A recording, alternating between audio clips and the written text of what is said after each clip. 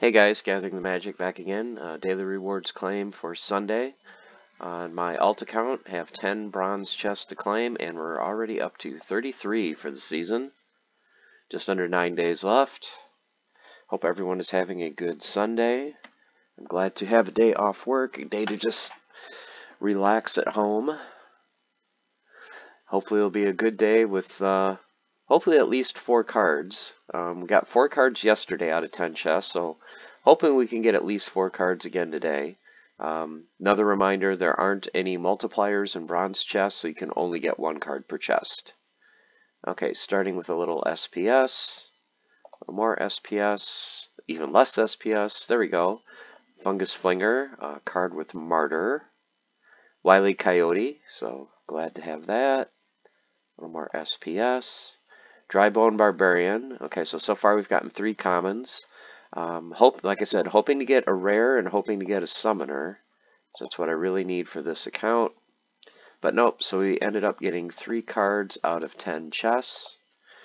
So let's add that to the notes. So 3 cards. We have now received a total of 50 cards and 232 chests. So keeping track of that. Also, we just finished up on Splinterforge, my second week of earnings. So I earned 1,108 Forgium, which I converted into just under that amount to 1,100 DEC, and then minus my fees for rentals, I ended up with just over 1,000 DEC for the week. So for the first 2 weeks, averaging just over 1,000 DEC, just by simply submitting a few battles. Okay, so let's go over to the main account. I believe I have 10 silver chests to open there.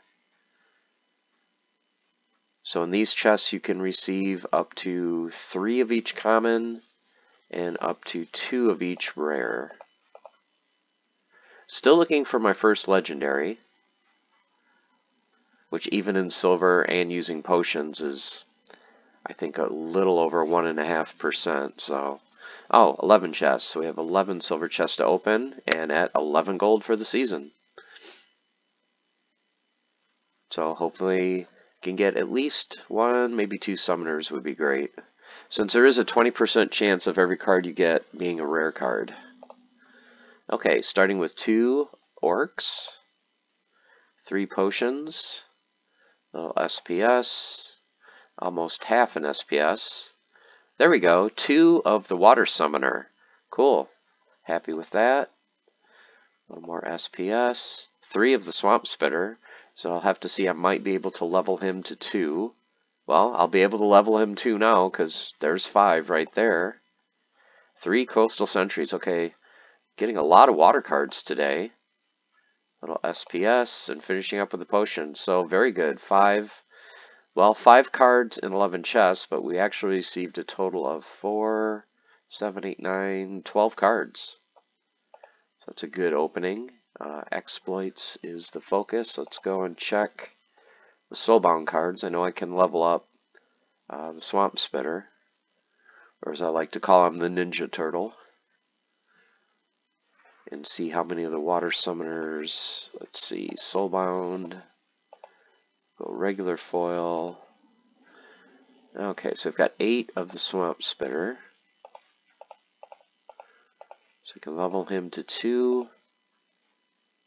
Love him just for the repair ability. I use this card in Splinterforge too. If I use Kelia, I also use this to do a little bit of damage and get the repair. So he will now be at level 2. And we'll check and see if we can level any of the other water cards. Okay, so he's level 2. Coastal Sentry is already level 2, so I have 2 of the nymphs. So that was the first water summoner for this account. I have 4 of the fire summoner. Still don't have the earth summoner. Still don't have the life summoner or the death. And the card I really want to get on this account is the Ravenhood Warden for that repair. I think I can level the orc. So I think the orc I can level to level 3. Yep, level 3 Orc. I think that's my first level 3 card.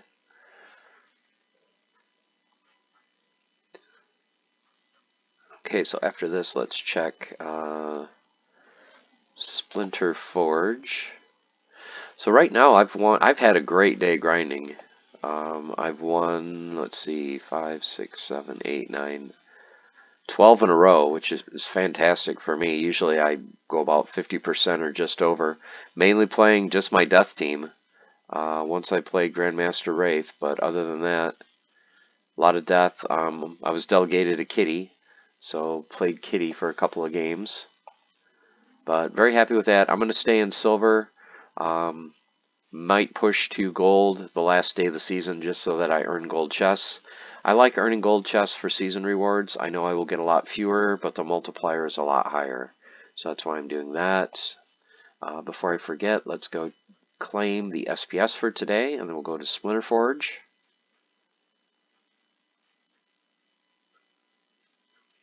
And check out Splinterforge. Okay, so we've got just under 10 SPS to claim. Building the bags back up.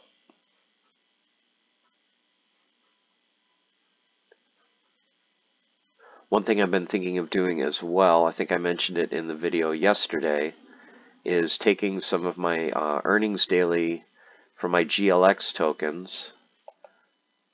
Let's go ahead and log in over here. And taking some of my tokens from here, transferring them to Hive. Let's go ahead and claim this. Transfer it to Hive to pick up some more vouchers. As you know, I'm bullish on vouchers. Plus, vouchers can be used at a pretty good rate for purchasing DEC batteries. So let's transfer over to Hive. Don't know if I'll do it right now, but I at least want to have it in my Hive account so I can swap it if I'd like to. Just checking Hive right now. Let's refresh.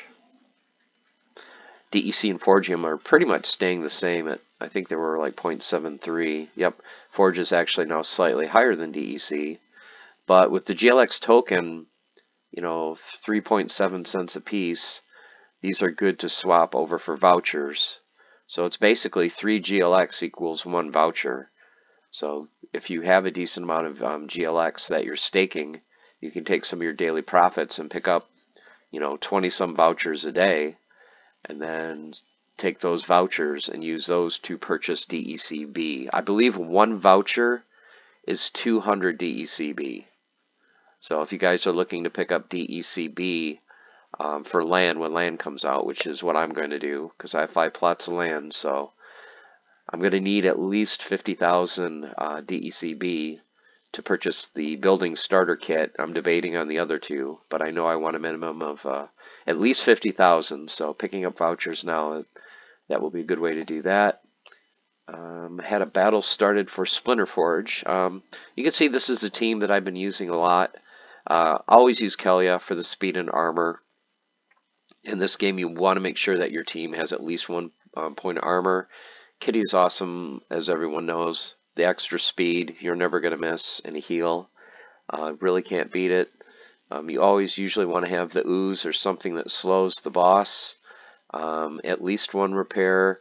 In this, for this boss with the 4 magic damage, you're going to want a double heal, a taunt monster, an inspire just for a little bit more damage for your taunt monster, and then I just threw in another good damage monster. So altogether, 233 points of damage, almost 10. Forgium, they did raise the level requirement for damage, so you need to do 300 damage now on the bronze boss to get the max Forgium of 12.5. So let's go ahead and do another quick battle. So this one probably won't do very well because he has shield, but we'll give it a try. And like I said, your stamina regenerates 1 per minute. So you can usually play 11 battles, and then in 8 hours your stamina will be back and you can do it again. So let's go Kitty and Kelia. Okay, shield, so obviously I would like to do magic damage. Now let's try a little bit different team. course, I really need the taunt, otherwise he's going to destroy the rest of my team. Well, let's just go with the taunt. Let's pretty much keep the same team. Creeping Ooze. A repair, heal, another heal. Do I want extra armor? Yeah, he's got shields, so the Inspire really won't do a whole lot. And what do we have for 4? Let's see, 1 point of damage.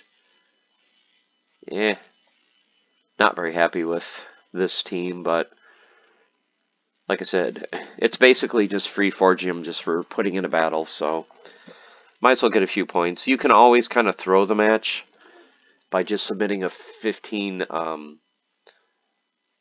mana team, but I don't like doing that. Well, better than I thought, 238. So almost 10 Forgium. Okay, Magic Reflect. So let's try Kitty again with Kelia. Magic Reflect would be great. Okay, yep, we're definitely going you. We're definitely going Demented Shark. The Slow. The Heal. If your cards don't show up, just scroll down. It will load the rest of your cards. We're going to do a Repair, do another Heal. We've got 3 mana left. And we do have an Inspire, so Tidebiter is good. Has good damage and decent speed. So we'll submit this team. Another thing, in case you guys don't know, they are going to, at least the plan is, sometime this week, upcoming week, get the marketplace up for Splinterforge. So excited for that. See how we do in this last fight. Skip to rewards. 298, so just 2 points shy of getting the max. But we basically got the max, 12.45. Let's see how we're doing on the leaderboard. Boss is at 68%. So I'm in the top 137. I haven't been in the leaderboards in a long, long time. They did extend the leaderboards, at least for bronze. It used to be in the top 100 you would earn. Now it's in the top 150. So as long as you can get in the top 150, you'll get at least 1,000 Forge. And I think that's true of all the bosses. Just if you're curious, if you want to go up against the Diamond boss and try to get through all that mess, if you can manage to be first place, 60,000 Forge, which is, what, about 42 bucks or so? So decent payout, but as you can see, there's only 185 people competing. Okay, so this is only the top 100 still. So if you can get in the top 100, you're going to get at least 5,000 Forgium fighting the main boss. If you want an idea of what teams are good, just click on Recent Battles. You can see, even though this boss has got Magic Reflect, Phase, Backfire, and now he has Affliction and Fury, there's still people managing to do almost 2,000 points of damage. And basically what they do is they have a maxed out hero, a couple either speed buffs, or in this case, I think this is the first time I've seen Thispa used, basically throwaway cards as far as 0 mana, just to give, a little extra speed in the slow, extra speed with the Bard, extra speed with the Brownie, and the Flame Monkey and slow.